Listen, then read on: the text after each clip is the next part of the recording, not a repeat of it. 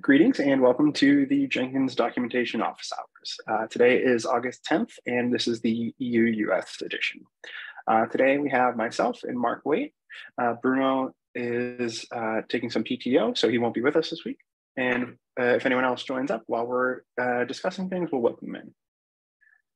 Today for the agenda, notes about just the one blog post we had published last week was our July newsletter.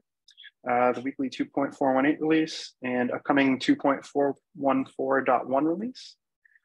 Notes on the Google Summer of Code and where things are going there, updates and progress made there.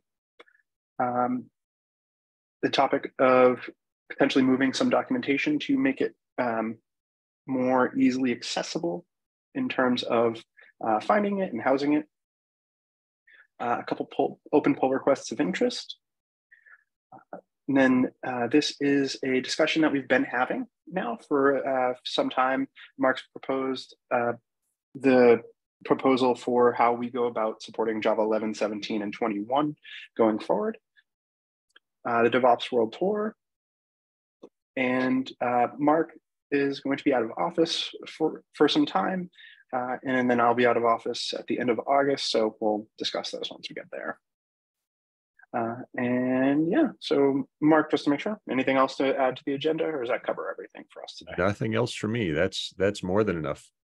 Okay, great. So starting us off, so the Jenkins July newsletter was published on August 2nd. You know what the deal is at this point. Our monthly newsletter, we got it out really early this time around, which is great. New success, and yeah, just all of our wins from July and all the updates that we have for you from the SIG leaders. Weekly 2.418 was released earlier this week. There were some issues in the build, but it got straightened out and released, no problem. So that is available. LTS 2.414.1, the new baseline, is set to be released on August 23rd. The release candidate is available as of yesterday, so download, test, etc. The changelog and upgrade guide have been created and a pull request has been submitted for that.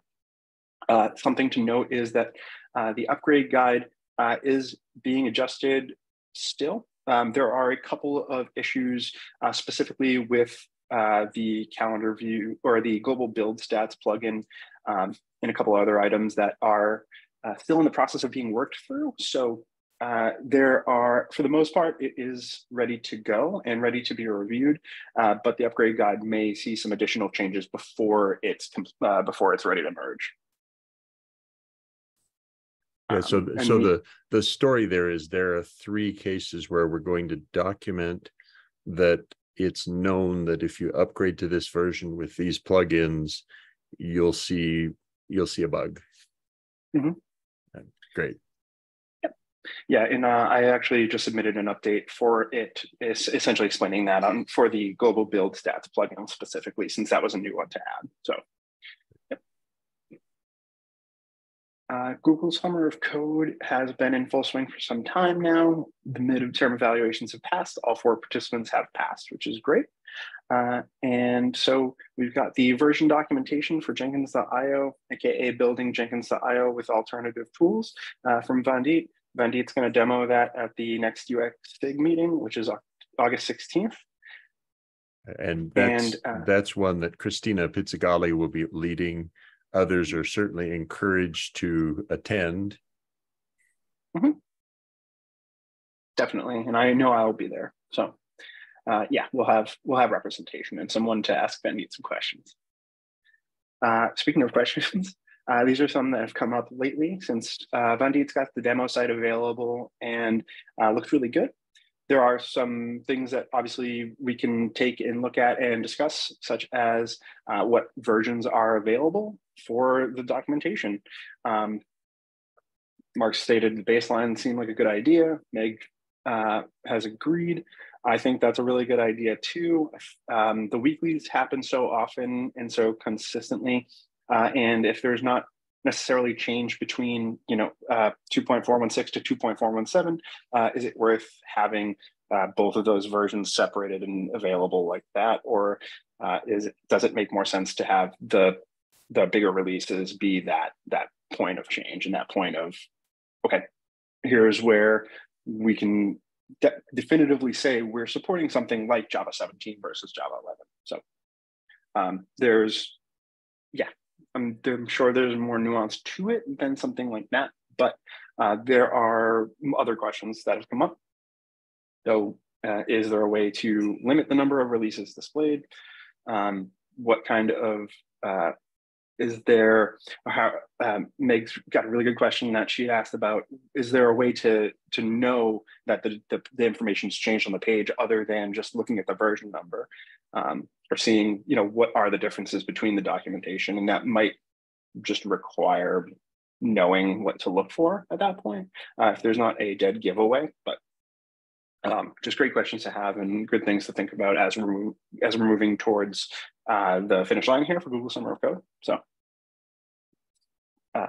great discussions being had though. The Docker Compose for tutorials that Ashutosh has been working on still has some more work to be done, but looking good. The GitLab plugin modernization from Harsh. There's still some things that need to be tested and determined for that. Mark, do you have any other notes on that one or any other insight on that? Nope. Okay. And the plugin health score that Jagrudi's been working on is still moving forward. So great work there. Thanks to everyone for their constant work. Like we mentioned, the midterm evaluations have been completed as of July. The final evaluations, that period opens on August 28th and closes September 4th. So that time period at the end of the month there. And the final presentations for Google Summer of Code will happen in mid-September. There will be a webinar or some sort of presentation there. That'll be recorded, that'll be available. More details come on that though. The next item on the agenda is something that I actually just started discussion with Mark about.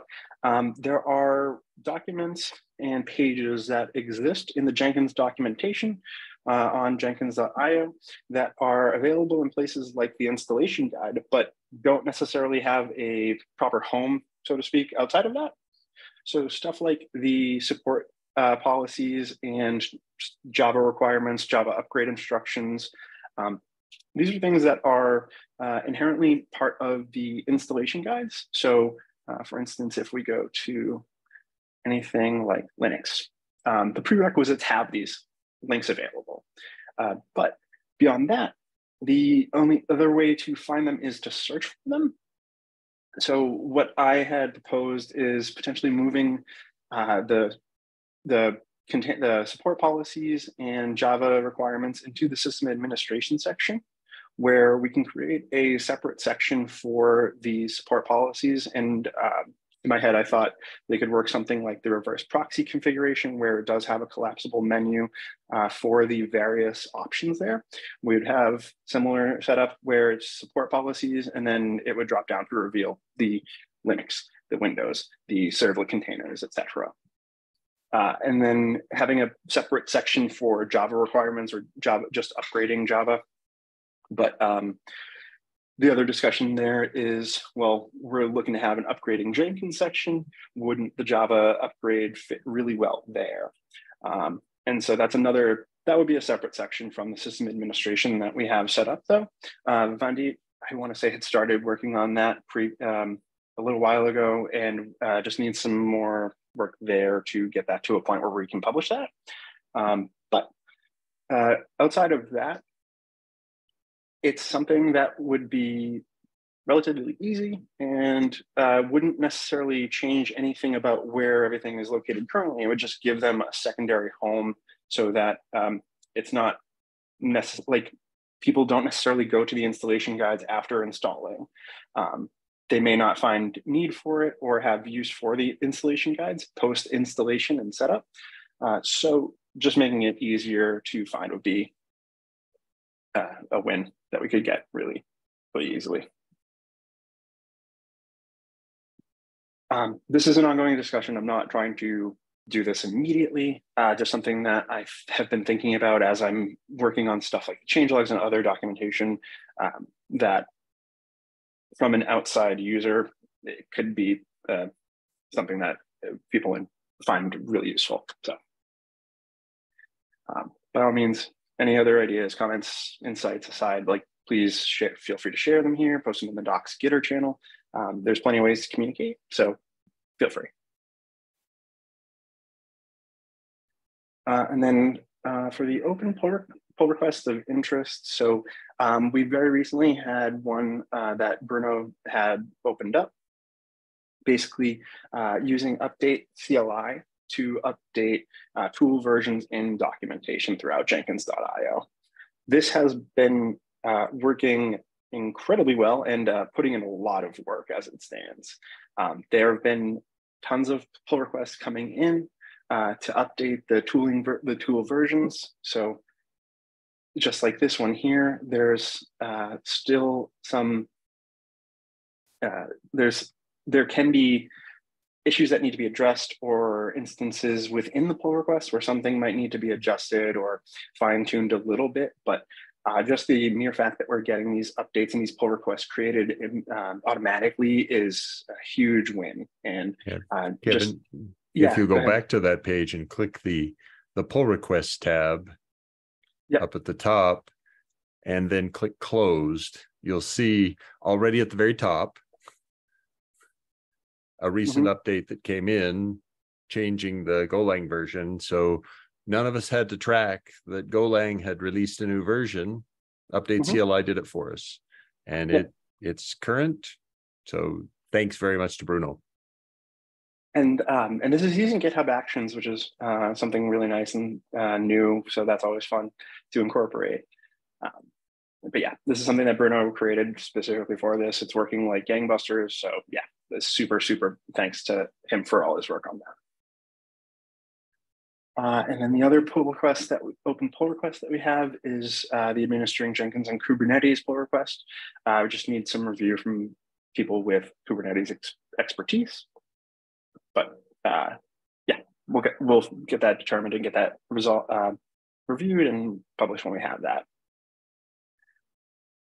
Next on the agenda is the proposal that Mark's created for Java 11, 17, and 21 support and what our next steps are. And I'll bring up the proposal, but Mark, I know you wanted to speak to this and discuss some points on this. Yeah, so there's just one item here. It is that the second proposal in the Java 11 section, the first says October 31, 2024 is end of life for Java 11 and Jenkins. That had already gone out to the board and to the officers. The third proposal there, end of life admin monitor, had already gone out to the board and the officers and been discussed originally.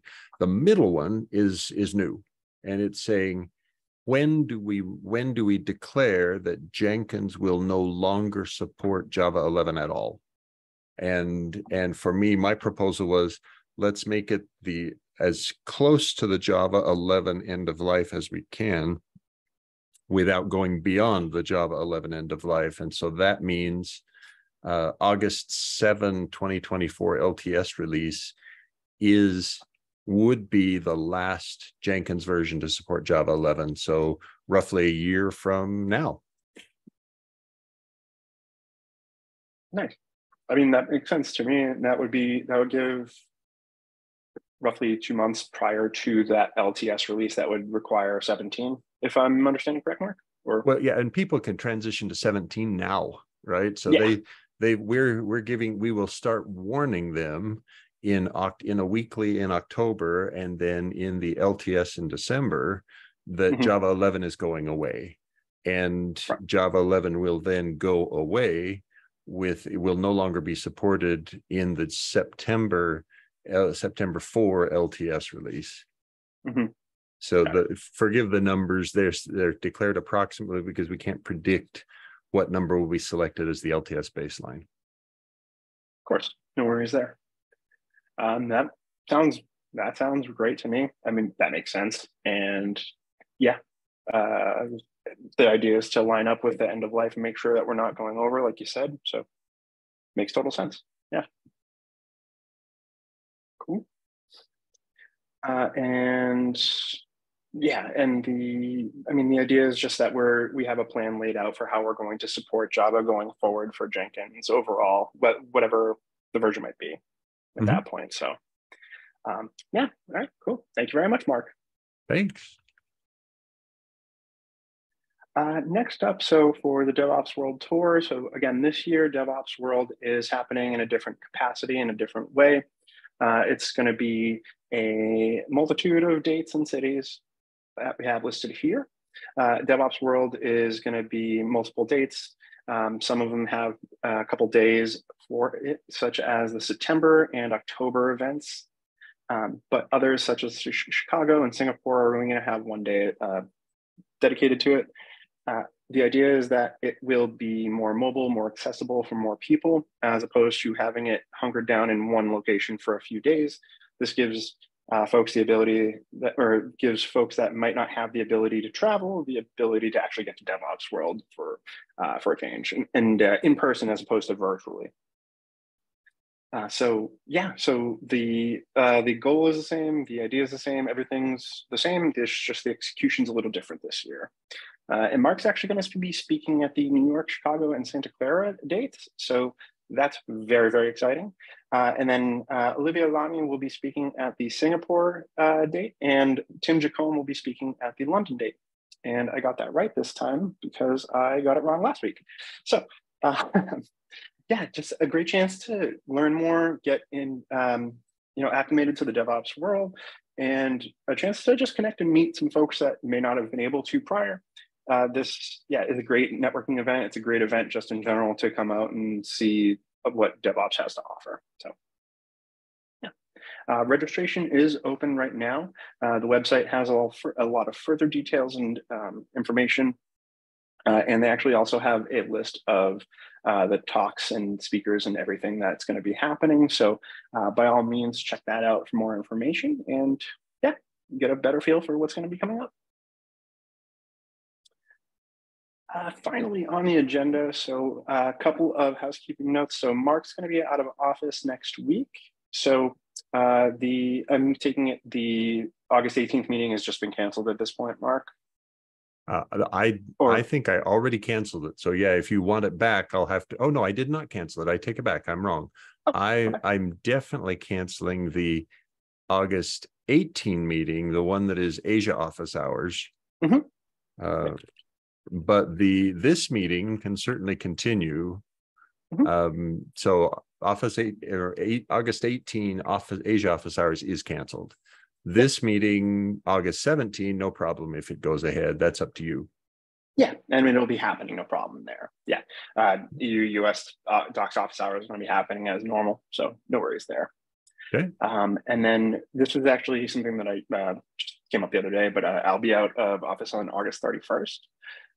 So would you be able to host Docs office hours that day, Mark, or would Sure. You bet I can do that. Okay, great. Thank you very, very much.